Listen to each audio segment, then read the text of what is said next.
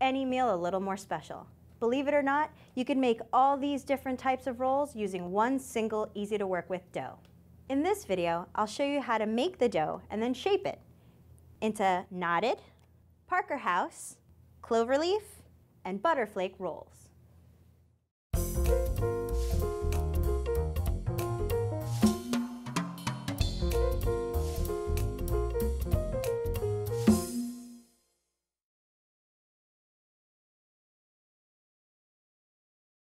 The dough you use for all these rolls is soft and easy to work with, and it all comes together in a stand mixer. You start by warming 1½ cups of milk. You want it to be about body temperature. Remove the milk from the heat and add in your yeast and whisk it until it dissolves. Add in the oil, butter, and sugar, and whisk it again.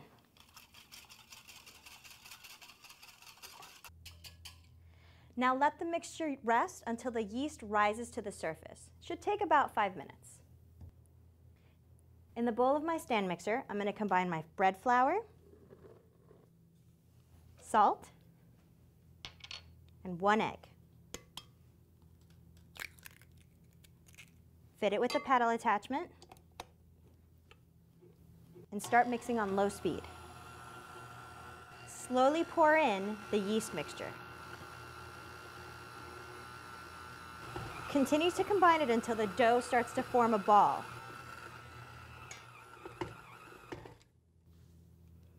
All our dough's together, so now we're going to let it rest for about 5 minutes. Now we're going to knead the dough. You're going to want to switch out your paddle attachment and put in your dough hook. Mix on low speed for another 3 minutes. After 3 minutes, the dough should feel soft and pliable.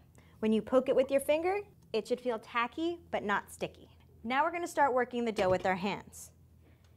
Unlike other bread dough, you don't want to incorporate too much flour because you'll dry out the surface.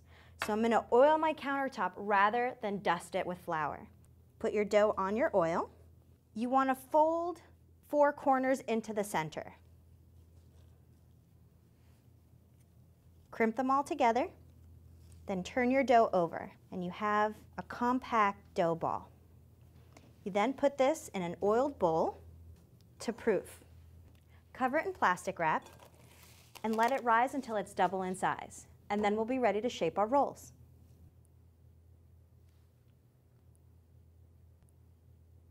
Believe it or not, it's actually trickier to explain how to do a knotted roll than to actually do a knotted roll. To start, divide your dough into 18 pieces. Use a scale to make sure each piece is the same size. They should be about 2¼ ounces each. I'm now going to start rolling my dough into 12-inch long ropes. Remember, our counter is oiled, not floured. Next, wrap the dough into a loose knot. You want to have about 2 inches off each end. You want to follow the natural line of the left-hand side and go down and around, and follow the natural line of the right-hand side and bring it up and over.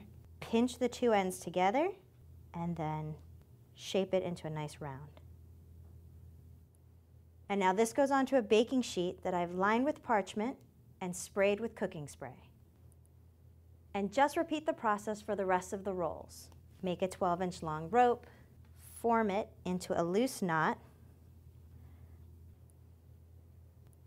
down and around, up and over, pinch, form into a nice circle.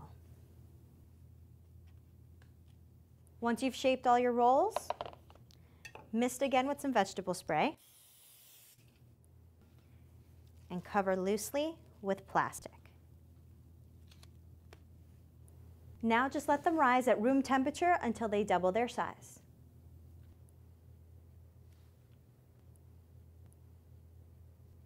Parker House rolls were created at the Parker House Hotel in Boston. They're a classic shape that looks a little bit like a calzone. They're also the easiest shapes to make out of this dough. First, I've divided my dough into 18 pieces like I did for the knotted roll. Then you're going to want to spread a little oil on your countertop. Take one of your 18 pieces and flatten it till it's about 1/3 of an inch thick and about 4 inches long in an oval or an oblong shape. Brush the dough with a little egg wash and fold the right side over the left so it doesn't quite meet up with the left side. It should be about 1/2 inch shorter than the left edge once folded. Press the top side gently, just along the edge here, to seal it. Traditionally, Parker House rolls have a dusting of flour across the top. To do this, you just dip the top side of the dough into a wide dish of flour. Or, if you prefer, you can brush the top of the rolls with egg wash for a golden finish.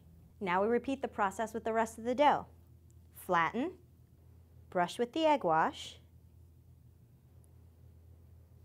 fold, seal, and dip.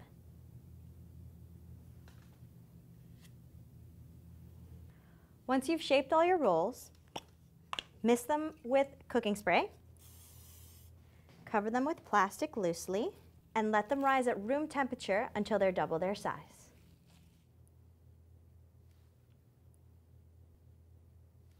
Cloverleaf rolls are another classic shape that are really easy to make. These rolls are made in muffin tins, so I'm going to start by misting the muffin tins. As with the other rolls, I've divided my dough into 18 pieces. You want to start by shaping each piece into a nice round ball. To do that, cup your hand and press your thumb snugly against your index finger. Then you want to make a circle and push the dough into your counter, almost like if you're trying to screw it in. The ball should just pop right into your hand. Now cut each ball into 4 pieces with a bench scraper or kitchen shears. Roll each quarter lightly in flour, and then position them in the muffin tin as if you were forming a square. Repeat this process with the remaining dough. Roll into a ball, cut into 4 quarters, dust lightly in flour, shape into a square. As with the other shapes, mist them with cooking spray, lightly cover them with plastic, and let them rise at room temperature until they double in size.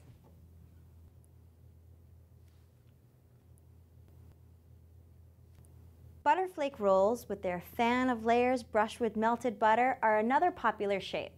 And like clover leaves, they're made in muffin tins. So I'm going to start by misting my muffin tins with vegetable oil. These rolls are slightly smaller than the other rolls, so I've divided my dough into 24 pieces.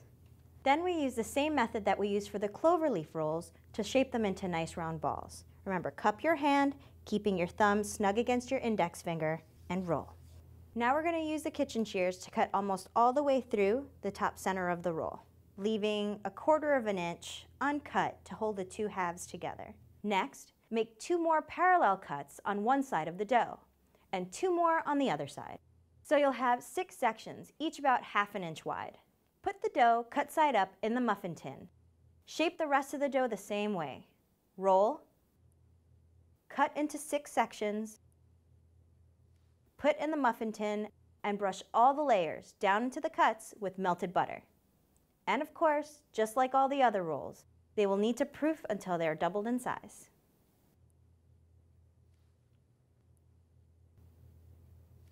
Just before putting the knotted rolls in the oven, brush them with egg wash, and if you like, sprinkle with poppy seeds and sesame seeds. The baking time and temperature will vary depending on which shape of rolls you're making. But with all of them, you'll have 2 muffin tins or 2 baking sheets. So you'll want to swap the position in the oven and rotate the pans about halfway through baking so they all brown evenly. No matter which shape you choose, these rolls will be a big hit at the dinner table. They're soft, rich from the butter and milk, a little bit sweet, and perfect with some fresh butter.